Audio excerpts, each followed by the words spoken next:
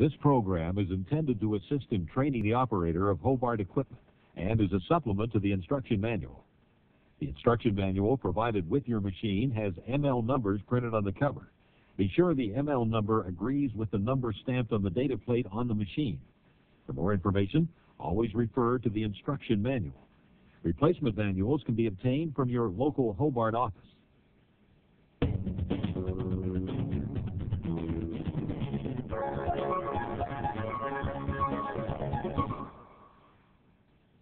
In the next few minutes, you will learn FT800 operating procedures, including how to set up and operate the FT800, proper loading and unloading procedures, equipment shutdown and cleaning, and minor maintenance procedures. Washing dishes in a flight-type warewasher is more than a one-person job. You have to work as part of a team. Without teamwork, the whole system breaks down and limits the ability to clean your dishes properly and efficiently. Teamwork means communicating with team members to keep your dishwashing operation running smoothly.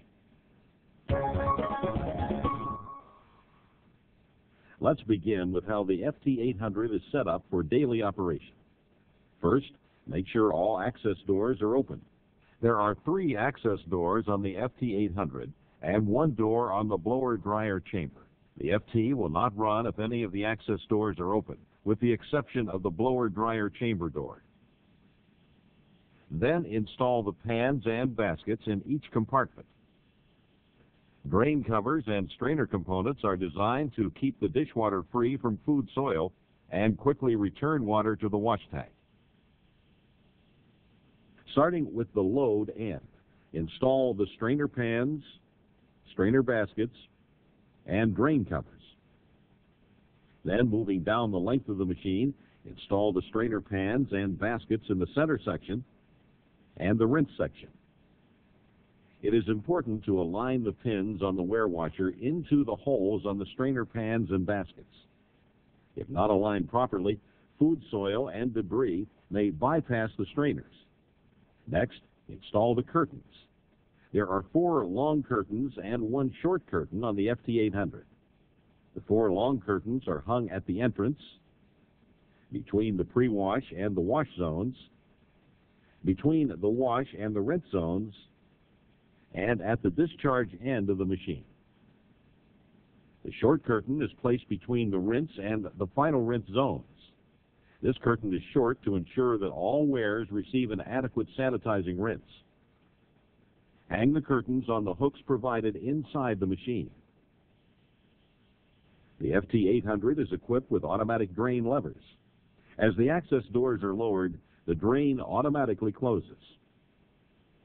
The drain levers can also be closed manually by pushing the drain lever down by hand.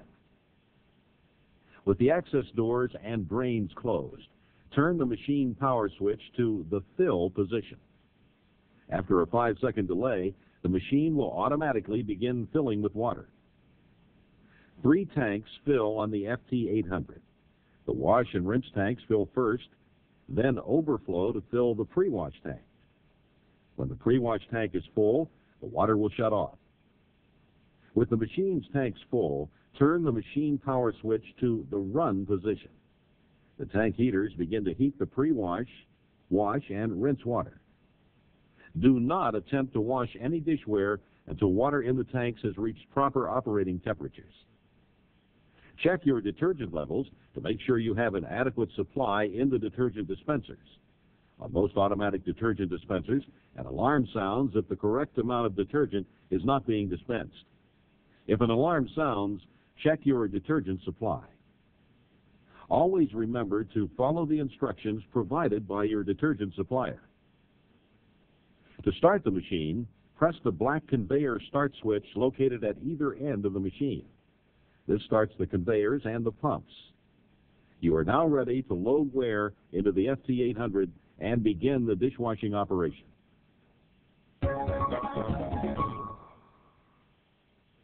Loading the FT dish machine is one of the most important factors in cleaning dishware properly. Let's take a few minutes to review proper loading and unloading procedures. A separate scrapping operation should remove excess food soil from the dishes and glassware before washing them. When loading dishes and glassware, load similar items together. This speeds up the unloading process and lets the whole team operate faster. Load plates, saucers, trays, and similar items on the conveyor in an inclined position. Load bowls onto the conveyor upside down so they do not collect water in the wash and rinse cycles. Cups and glasses should be washed in racks. Do not stack dishes into the indexes. This prevents the flow of water from properly washing the dishes. You should pre-soak silverware for best cleaning results. Then the silverware is washed in silverware baskets or a flat-bottom dish rack. When loading large trays and sheet pans, insert them in the belt at an angle. Do not lay trays flat on the conveyor. This causes excess water and detergent consumption. When loading large items such as pots, pans, and trays, first check to make sure that they will easily fit through the machine openings. Do not wash them in the FT800 unless they will easily fit. Now let's take a look at the FT800 operation from the discharge end. When you are unloading wares from the FT800, you must work quickly to keep the whole team operation moving. Any items left on the conveyor will strike the conveyor trip assembly and stop the pumps and conveyors. Removing the object automatically restarts the conveyor and pumps. Stack similar items together. Check with your supervisor for specific instructions about stacking and storing procedures for your operation. Several times a day, you will need to stop the FT800 to check the strainers and baskets for excess waste. Remove strainer pans and baskets, empty and rinse them off before putting them back in place. Then resume your warewashing operation.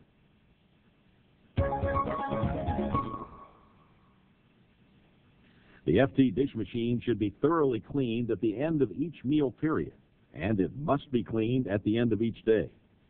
When all wares are out of the machine, turn off the conveyor and the main power switch. Then open all the machine access doors.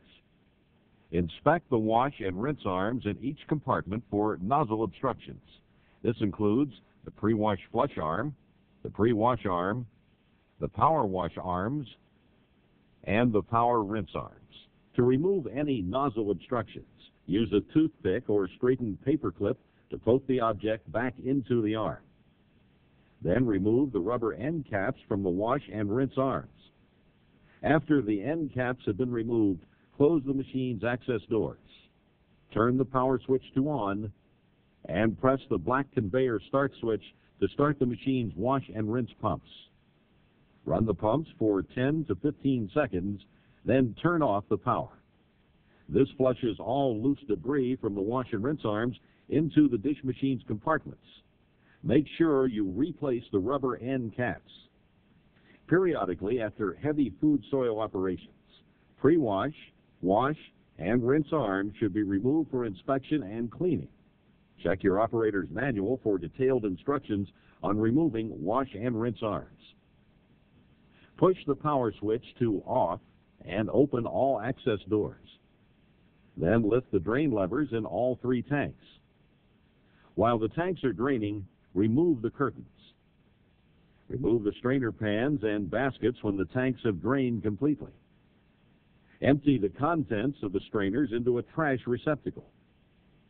Scrub all the removed items in a sink. Then clean the dishwasher interior. Use a hose and a scrub brush to thoroughly clean and flush the interior surfaces. Replace all the clean strainer pans and baskets. Allow the curtains to air dry at the end of the day before installing them back into the machine. Keep the machine doors open to allow the interior to air out and dry.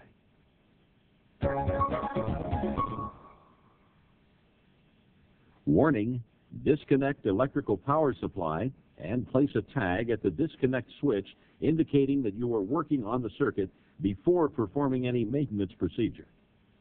The FT dish machine requires very little regular maintenance. Speed reducer lubricant should be checked monthly. Remove the gear case plug and check the level of lubricant. The oil should be level with the bottom of the plug hole.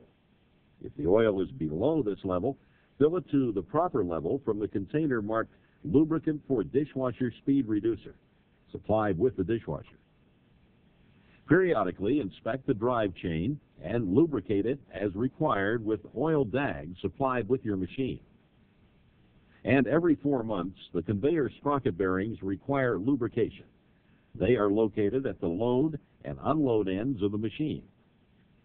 Grease fittings, one in each of the 4 bearings, and a grease gun are supplied with your machine to lubricate these bearings. A list of acceptable lubricants and each of the lubricants used for the FT800 are available from your local Hobart office. This concludes operator training for the Hobart FT800 dish machine. Always refer to your instruction manual for additional information on the use or operation of the machine, cleaning or troubleshooting procedures, or contact your local Hobart office.